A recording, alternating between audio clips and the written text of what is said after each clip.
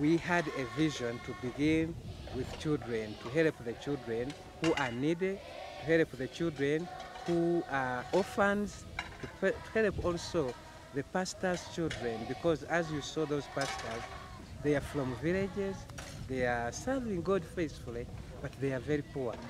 One day I sat down with my wife and we started crying to God, asking him, what are we going to do so that we can help these children which we want to help, and to carry on with our vision. Then as I was sleeping, the Lord brought a thought into my heart, and he told me that you have to sell your house and bring the money here and build. So I came and shared that thought with my wife, and I told her, let us pray about this.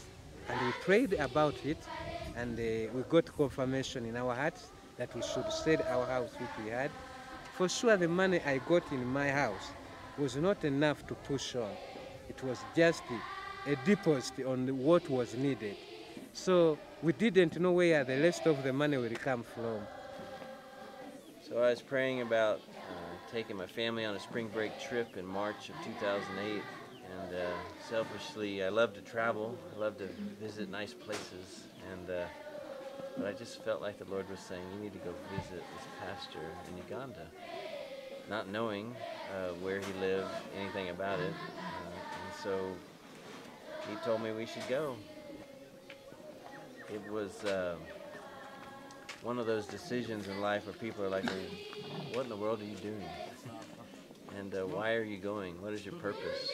And I don't even think we really knew when we did go. But we just knew that we had a brother there in Uganda that we loved. But when Dr. Barrett came and his wife, and they saw the work which we were doing, children were sleeping on the ground, we had no beds, we had no even more buildings, enough classrooms for the children. All those were not there. We didn't have water in this place.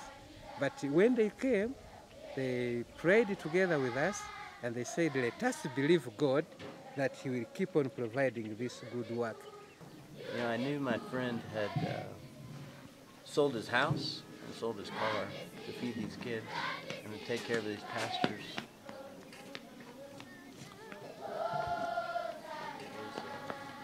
It was powerful for me to see that example of you know, how we should hold everything we own with an open hand and be ready to release it to the Lord and for his purpose.